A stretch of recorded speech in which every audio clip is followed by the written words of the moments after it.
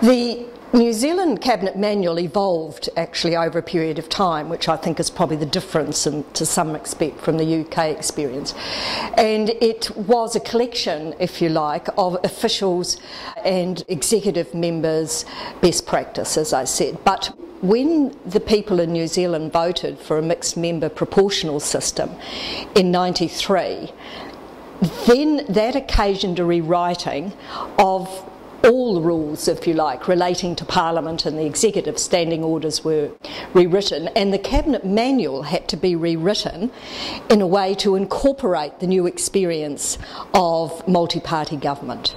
So at that point it became not so much more formalised, but it was on the website, but you could also buy a copy of it. So it became the manual you could actually touch.